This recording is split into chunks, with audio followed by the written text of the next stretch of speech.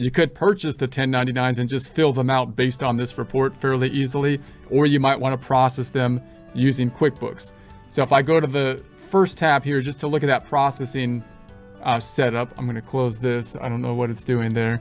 I'm going to close this. I'm going to open up the hamburger, and you can go into the taxes on the left-hand side. You've got sales tax, and then you got the 1099 filing. So here's your little kind of 1099 filing wizard. I'll just go through it quickly here. It says, get ready to file your 1099 forms. This year, there are some changes to 1099 filing process. We'll walk you through. So you could e-file the 1099s with the IRS on your behalf. We e-deliver the 1099s. So that means you're responsible to give the 1099s to the person you paid and to the IRS. And then we print and mail copies of the 1099 to your contractors. So let's just go through their process here. Again, you don't have to go through QuickBooks to do this. You might do this, you know, just buy the forms and do it. But we're going to say, I'm going to make a different address. I'm just picking an address. This is a Beverly Hills address for home for sale for $20 million. 9935 Kip Drive. We're going to say this is Beverly Hills, California, 90210. 90210. Boom. And I'll save it.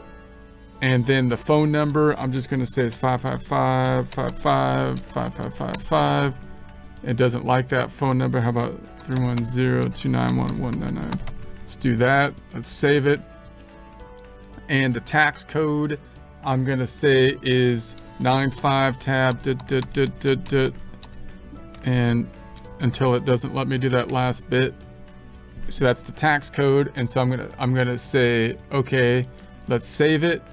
And then that's going to be, you know, our information that we would need here. This would be our identification number, not the people were 1099. And then it says map your QuickBooks contractor payments to 1099 boxes. So first select the check box for each type of contractor payment you record last year. Each payment type corresponds to a box on the IRS form 1099 NEC and 1099 miscellaneous. Now, if you want to look at those forms, you can go to irs.gov and you can just type in 1099 NEC just to check it out.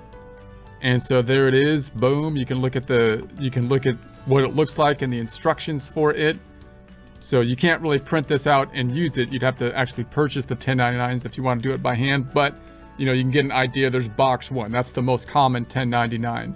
If I did that again and I said Intuit, I'm sorry, not Intuit. I'm going to irs.gov.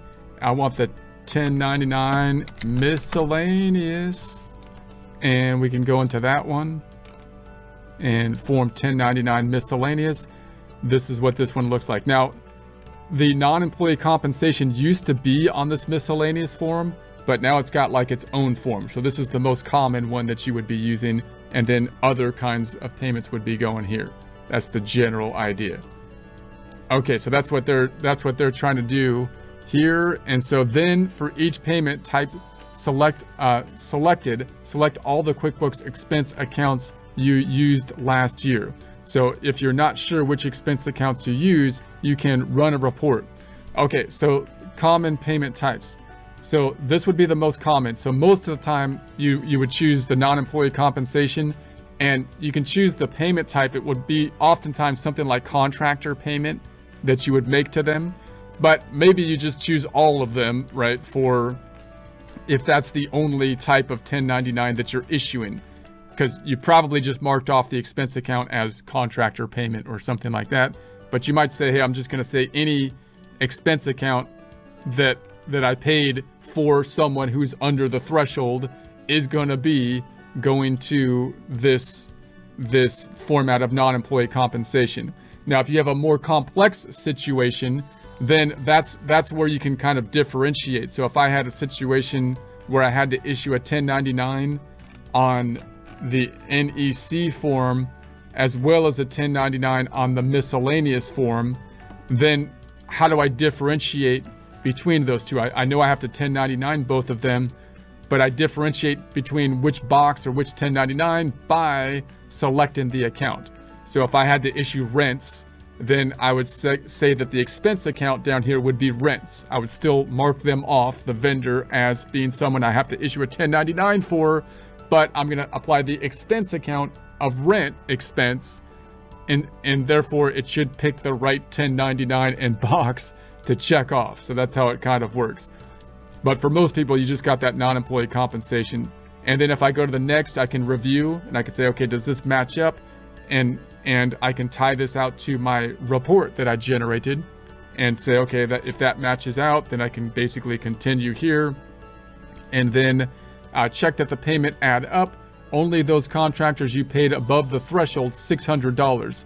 So notice, it looks like we didn't have any that were paid over the 600. There's where the threshold is applied. It's a pretty low threshold. So even though there's a $600 threshold, that's why when you add the vendors, you don't really want to think about the dollar amount. You want to make sure you check them off if they're going to be subject to a 1099, whether they're above or below the threshold, and then let the system apply the threshold requirement right here. Or when you do them by hand, you apply the threshold requirement when you process.